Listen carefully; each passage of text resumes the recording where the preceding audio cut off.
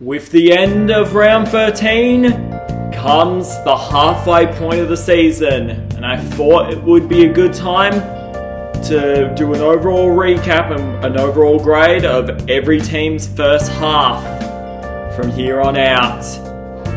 Now, for this video, I'm gonna do the first half of teams. So this will be split into two videos. This is a part one of it. Part two will come out probably around about tomorrow morning, so watch out for that, okay?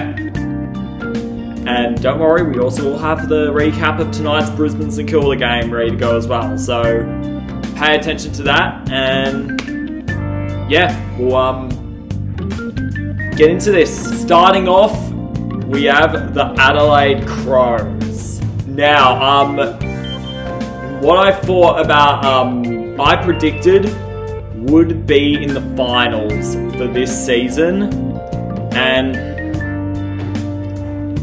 yeah, it's just been a seriously disappointing season for them. They are currently 15th on the ladder.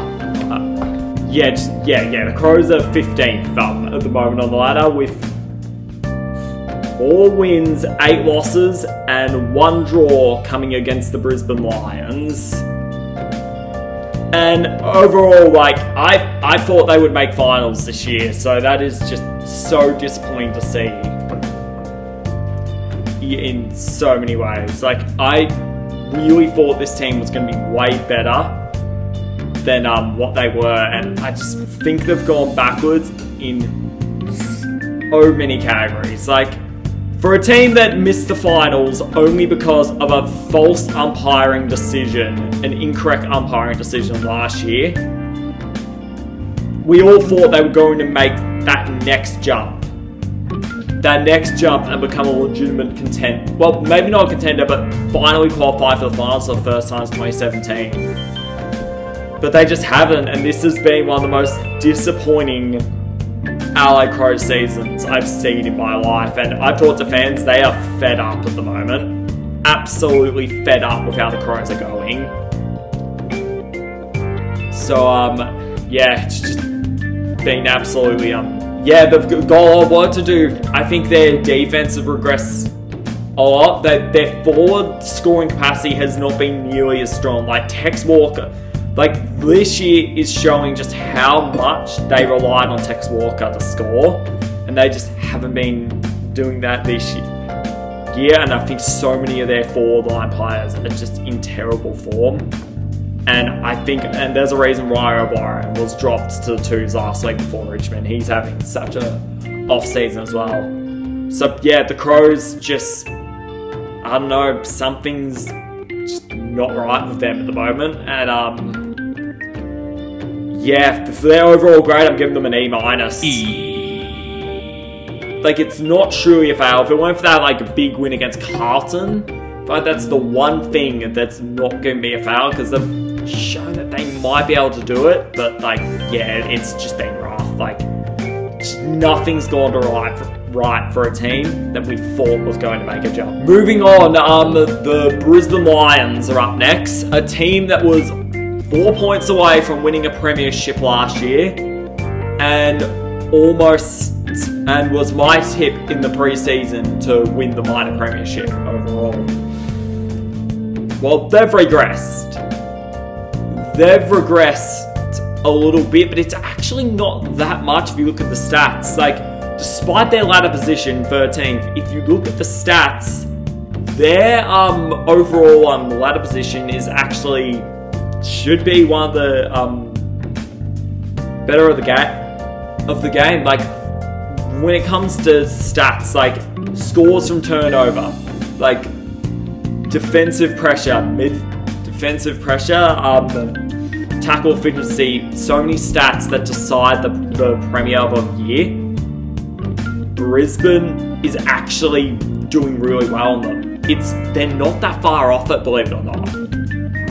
But the thing that's been letting them down this year has been the forward line. They, I think, are the team that has lost the most games through inaccurate kicking this year, and that hasn't been a problem for them normally, but just they've lost so many games off inaccurate kicking, and bad kicking is bad football, and bad kicking is the reason they're out of the 8 at the moment. We know that they are a good team. I am not counting them out of making a run late. We know they're a good team. They showed it against Melbourne early in the season and showed it against the Bulldogs last week. They can dominate you if you look at them lightly.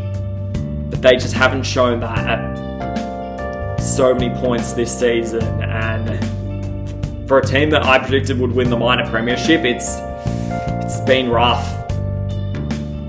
But they certainly are out of it. I'm giving them a D- because they were expected to be way, way better than this at the moment. But because of like the ability that they could come back up the standings very soon if they just string some wins together, and they've got a lot of games at the Gabba to be able to do that, then I think there's not panic yet for Brisbane, but like definitely hasn't been what they planned so far. Now, going on to Carlton, unlike Brisbane and Adelaide, who I think have had like probably not campaigns I'd say like we expected of them, Carlton have been amazing.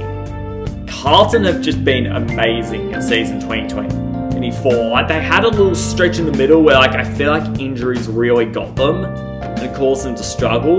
But other than that, like their general profile is one of a premiership contender. They've got, I think, the most lethal forward line in the game in Charlie Curnow, Harry Mackay, a top 3, not top 10, a top 3 midfield. And I reckon their defense is getting more and more seriously underrated. Michael Voss has been coaching incredible this year. And it just, the resurgence of Carlton we saw at the end of last year has been continuing throughout 2024. They are second on the ladder, and they are just, I think they're definitely, as I said last video, the true main threat to Sydney at the moment. Of course, all of that can change, but I think they've done this perfectly. They've played so well this year. This campaign has been really strong at the moment. I'm giving them an A. Because, like, for so many other teams, they've struggled to keep up with the expectations we put on them in the off-season. Carlton have risen up those expectations. And if they keep this up, it could be a good September ahead. Now onto the reigning premiers, Collingwood. And at the beginning of the season, as we durably described during this channel, they were not playing like the reigning premiers. That tag was off them for a little bit because they were just not threatening at all. They looked like they drank their own bathwater, or they got into it too much. But after that, they've been really strong. They've been quietly a form team of the competition. As after that 0-3 start, the only loss they've had is the Western Bulldogs. Other than that, it's just 2 draws, and draws are not losses. They're not wins, but they're not losses as well. And I think their ability to still win in the clutch is just still there. But the big thing this season has been the injuries. They've had, I think, they are the winners of the injury cup at the moment. Yet despite that, they're almost in a top 4 position. They knew this would kill many other teams, the injuries they've had, but for Collingwood, with their phenomenal system, it's just been a next man up type of thing. And to come out of the most brutal stretch of this with a competitive draw v Freo, a tight loss with the Bulldogs, and a demolition of Melbourne is just phenomenal. Just absolutely phenomenal. And I think all credit to Craig McRae. He's the wizard, as I like to call him. The wizard is just doing his work again. And Nick Dacos, it's just been absolutely phenomenal. So I think he's winning the Brownlow. I think he's my Brownlow prediction at the moment.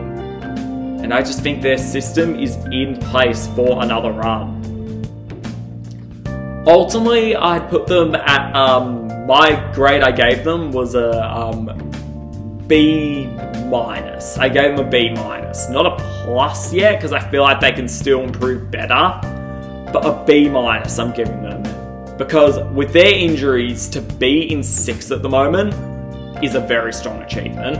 Alright, next team is Essendon, and this is the team I got the most wrong in the off-season, I'll say it. I thought they were going to be bad, but they have truly amazed me, and they've truly been way better than I thought they were going to be. They're 3rd at the moment, but they've sat 2nd for pretty much most of the entire first half of the season. They've got 2 losses in a row at the moment, but that was the Suns at home and Carlton, who we've already said has been playing incredible. But like, the way Brad Scott has re-energized this team and put them in such a good place to make a run at it this season has just been incredible to see. And it's just been one of the reasons as to why they've been so good and been able to perform so well. Like, their midfield has been much better. Like, Todd Goldstein has been a quietly amazing pickup this offseason. Yeah, overall, their defense, I think, has a little bit to work on, but has been impressive as well. And I've been impressed by their forward capacity. Like Kyle Langford has been, and Jai Caldwell have been really strong on the forward line and have given them scoring power that have got Bond fans really excited. And like, how Bomber fans are getting excited about their team again and like showing up to games has been phenomenal to see as well. So I've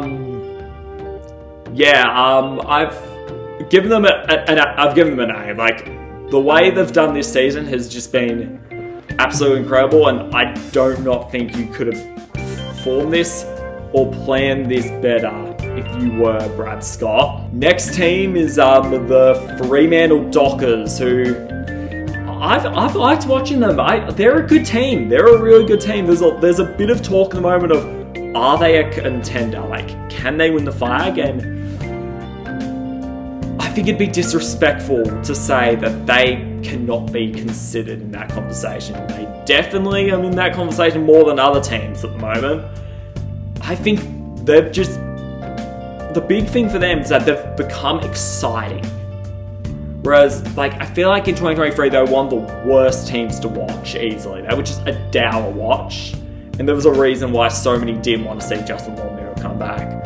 Which is weird, because he's not from a defensive system. He's not from a Paul Roos or a Lost Line system. He's from Collingwood, who normally are just score.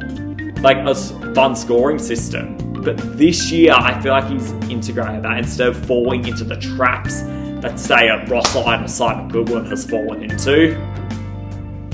So, yeah, that's been phenomenal to see, and they've just been a fun watch. They're fun, they're full of enthusiasm, and like, if they make the finals, I cannot wait to see them again. Luke Jackson continues to be a phenomenal pickup in the ruck, and has been playing phenomenal in the ruck. Jai Amos, despite like a few inaccuracy troubles in May, has relatively been insane as well. Caleb Sarong has just been a magnet in the midfield. I think he still has the best performance of the year with that 46 disposal performance against Brisbane. And their defense has arguably been the best in the game, led by Alex Pearce and Luke Ryan, who is having another phenomenal season. So yeah, if I were in Western Australia, I'd be having a lot more talk about this purple squad because they've been playing really well. I've given them a B+. Nearly an A, but I decided, I think with inaccuracy, there's maybe one or two more things they could work on, so it's a B+ for me, but they've had an incredible season. If they keep this up, they'll play finals. Alright, next up is the Geelong Cats, who started off on fire. If we did this video after week 7, it'd be an A+. They were the hot team to begin this competition with a 7-0 start, and it really had me thinking, oh god, we're going to see another Cats premiership. But they've cooled down since. They've definitely cooled down since. I think they've been brought back to the pack. They actually had a 4-game losing streak, which was the worst losing streak I've seen. And yeah, I guess there's a lot of concern about who is the real Geelong this year. The team that started 7-0 and was taking names, or the team that lost 4 games in a row for the first time under Chris Scott? Which is the real Geelong this year? I think it's a mixture of both, honestly. I think their defense has been relatively stellar. Tom Hawkins, Jeremy Cameron have still been playing so well for them, but their midfield is a legitimate concern. If they are going to keep this phenomenal stretch of staying up the top for this long that we all envy up, they need to recruit for midfielders, because that is an Achilles heel at the moment. And I feel like that's where they could be gone in finals. That's my personal opinion, but for what Chris Scott has done, especially in the first half, it's been really strong. They're a team to watch in the second half because I think they could get a run on and be very scary in the long term. And I think they're a team that you definitely have to watch out for in this second half of the season. I've given them a B+. I think they've cooled down obviously a bit from their very hot start that had them at A+, but they're still having a good team, and I think they're going to go back to the finals this year. Anyway, next team is the Gold Coast Suns, who I think the big story for their season, I think that this has been the best season they've had since the Rodney E days. Since Gary Ablett Jr. was the best player I've ever seen. Him in 2013 is still the best player I've ever seen in general. And it just feels like this might be the best Suns team in history. They are young, but they are fiery. They can definitely get on a roll and be super exciting when the time comes. I feel like their midfield's been very strong. I think Jared Witts is still incredibly underrated as a ruckman. Ben King's season has been one of my favourite parts about this year. Just been an avid, incredible goal scorer, and he's curry tied with the Coleman. He might be losing by 2 to Charlie Curnow at the moment, but he's just been phenomenal as well. And yeah, their defense has been quietly underrated. I guess the problem for me in Hardwick's first year is that whilst they're finally making People's First Stadium, not Metricon, People's First Stadium, Fortress, their road record is just terrible. And last week they played one of the worst games, their worst game of the year, in a game they just had to win facing Kilda. And I think everyone's not taking them seriously for that reason. Until they win a big road game, that's when we'll take them seriously. Overall, for what the Suns have done, I think a B+. I think this has exceeded expectations, but they're definitely within the point to make their first finals ever. I kind of hope they do. It's long overdue for them to finally make the finals. Alright, next team is the Greater Western Sydney Giants. My pre-season premiers, and whilst they started off really, really well, they started off exactly what I thought they would. They've kind of almost like Geelong gone back down to earth in the last couple of weeks. I feel like they definitely show signs, but there's just parts of their game they are going to have to improve if they hit that level we thought that we could hit. And I truly believe that. I feel like Toby Green is not having as good of a season as we usually expect him to have. I feel like their midfield could definitely improve, and I feel like they're missing players like Kuniglia quite a lot, and Sam Taylor missing a few games definitely hurt them. And look, it's definitely there for them to fix, and they are still in the 8. They're in 8th at the moment, but they are still in the 8. But yeah, a lot of problems there. But yeah, just little seeping issues have come up in the last few weeks that they're going to need to fix if they're going to be a legitimate contender in the finals coming up. I've given them a B-. Yeah, B-. That sounds good. I still feel like they're good. They're doing what they strive to achieve. There's just little stuff in their game that they're probably going to need to work out if they are going to be able to be a legitimate contender in the coming seasons. I mean, the coming weeks ahead, which I thought they were going to be, is I thought they were going to win the premiership.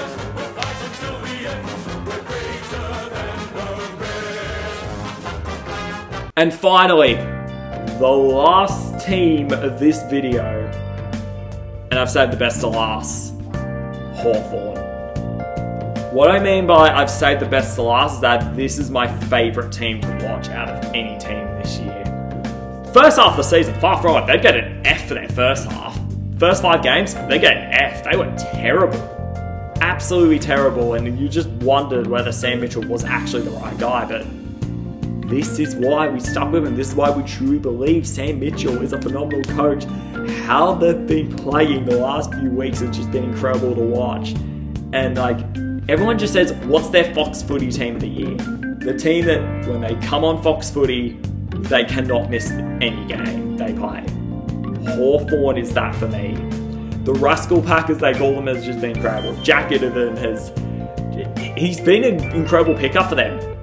He's been an incredible pickup, and I think he's really like adapted to this club and embraced their identity so well. Which is not surprising, it was Hawthorn as a kid. I feel like also like they've just gone better as the season goes on. Their midfield has gone way better. Their defense, James Sicily, leading it, has just gone way better as the season's gone on, and I just think the overall play style, the run-for play style, letting the Rascal Pack, as they call them, do their own thing, has just been incredible to see. And it's going to be so exciting in the second half to see what they can do with this momentum that they have. Overall, from how they've been able to come back from an 0-5 start to 1 game outside the 8, I have to give them an A-.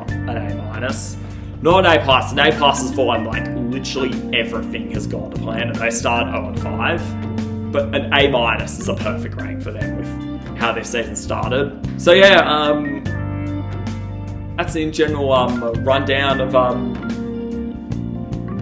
an overall grade for every team for the first half of the year, and part 2 coming out tomorrow.